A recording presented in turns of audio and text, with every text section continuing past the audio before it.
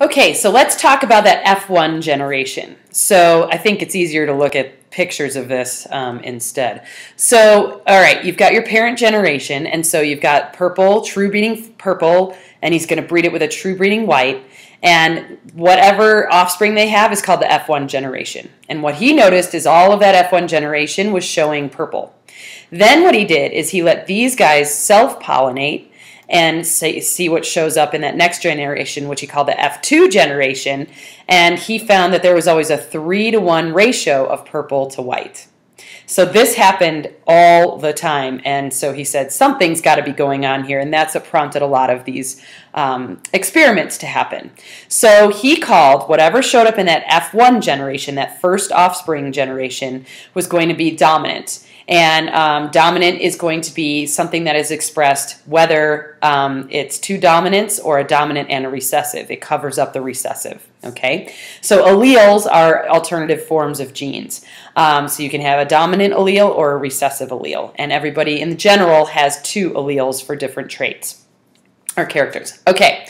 So then the one that did not get expressed in that first generation, so in that case it would be the white flower, that's called the recessive allele. Now for a recessive trait to show up, they both have to be there. So it has to be two recessive alleles to show the recessive trait. Okay? So he started to do some numbers to it, and so he came up with a couple of these ideas. First one is that parents don't transmit physiological traits directly to their offspring. You're going to get a mix of mom and dad, right? You're not going to just get a clone of mom or a clone of dad. For each character, you're going to get two alleles, one from each parent, and that could be dominant-dominant, dominant-recessive, or recessive-recessive. So alternative forms of genes are called alleles, and basically, we can call the genetic makeup of an organism homozygous or heterozygous. And I think this is easiest if we just use letters. So we'll go here and I can show you what I'm talking about. Whoops, wrong pen. Okay, so the first, we'll use the letter T. How about that? So, oops, that's the eraser. Okay, so we could have big T, or we could have little t, or we could have big T, little t. Now, the dominant we're using a capital letter for, and the recessive we're using lowercase. In both of these cases, these are going to be what we call homozygous.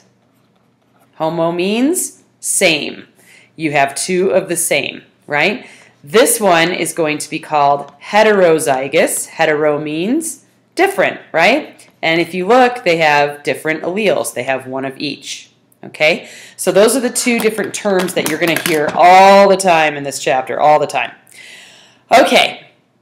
The next thing he came up with is the two alleles are going to segregate during gamete production and don't influence each other in any way. So it's not like they try to stick together or anything like that. And if the two alleles differ, the dominant one is going to be the one that gets expressed. The recessive one just gets covered up. Okay. Now another term is genotype and phenotype. Okay. So the actual alleles that someone has, so the letters that we'll use, that's their genotype. That's the actual alleles that they have. The phenotype is what this looks like physically, okay? So here we've got the phenotype of brown eyes. The genotype would be big B, little b.